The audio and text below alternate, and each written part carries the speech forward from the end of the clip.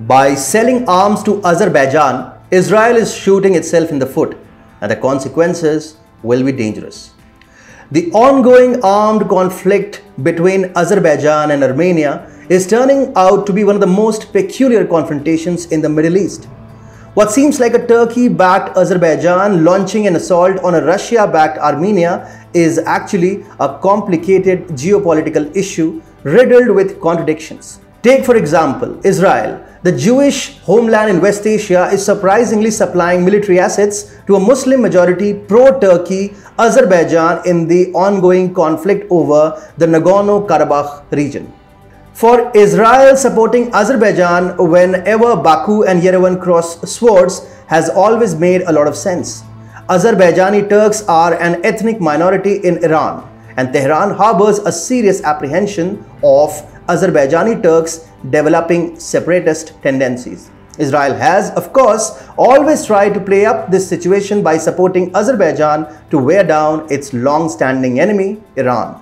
But Israel must realize that geopolitics of the region has changed, and by supporting a Turkish ally, it is only shooting itself in the foot. And even apart from the Iran factor, other motivations associated with an Israel-Azerbaijan partnership like oil for arms and recognition of a Jewish Israel by a Muslim-majority country have also become anachronistic. The Gulf has come to embrace Israel, with countries like the UAE and Bahrain establishing diplomatic ties with Israel. Thus, Azerbaijan should now be expendable for Israel. From Israel's point of view, the urge to support a potential Iranian enemy is not very difficult to understand. However, Israel has itself started understanding that Turkey is a bigger threat to the Jewish country. In fact, according to the Times, the head of Israel's intelligence agency Mossad, Yossi Cohen, recently said that Turkey is a bigger threat than Iran while talking to his Egyptian, Emirati and Saudi counterparts. And Cohen didn't exaggerate the Turkish threat.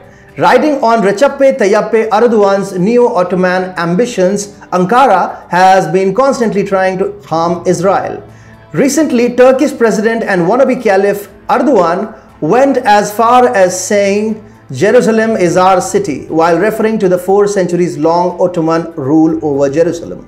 Erdogan said, "In this city, which we had to leave in tears during the First World War, it is still possible to come across traces of the Ottoman resistance. So Jerusalem is our country, a city from us." For Israel, there cannot be a bigger security threat than a Turkish president claiming Jerusalem as a part of his neo-Ottoman ambitions. But what is Turkey doing in Azerbaijan? It is following the same neo-Ottoman ambitions which go as far as claiming Jerusalem. For Turkey, the Azerbaijan-Armenia conflict has a Central Asia link. Turkey lacks a direct link to Central Asia, and the only roadblocks are Armenia and the Nagorno-Karabakh Republic. Attacking Armenia and taking control of the Nagorno-Karabakh region is therefore a part of Erdogan's dreams to unite the Turkic world from Central Asia to Turkey under Ankara's leadership. Even from a strategic standpoint, Israel is not supposed to be helping Turkey realize its ambitions of uniting the Turkic world, because that would be the beginning of Erdogan's neo-Ottoman ambitions, which would pose a serious threat to Israel itself. For Israel, helping Armenia to weaken down Turkey is a much better deal than thinking that Azerbaijan would debilitate Iran. And then if Israel thinks that Azerbaijan will help Israel as an ally, it is grossly mistaken. Azerbaijan is an Islamic revivalist nation that would remain Turkey's lackey for a long time to come. Baku will not choose Israel over Turkey if and when asked to make a choice. Azerbaijan has been looking to backstab Israel already. Baku has deepened its Iran ties, even though the fulcrum of Israel-Azerbaijan relationship is battling a common enemy in Iran.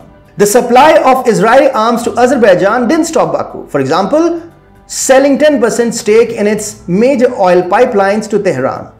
Iran itself has been looking to expand cooperation with Azerbaijan, and Hassan Rouhani, the president of Iran himself, considers better ties with Azerbaijan a priority.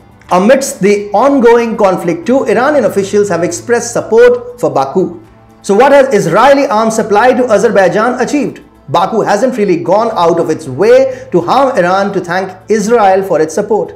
Ultimately, if Azerbaijan gets an upper hand over Armenia, Turkey will become stronger, and then Turkey and Azerbaijan would form an anti-Israel axis. Israeli arms are thus creating a threat for Israel itself.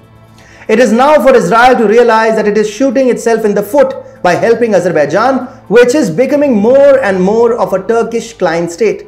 Israel therefore should remodel its Caucasus strategy and befriend Armenia as against Azerbaijan.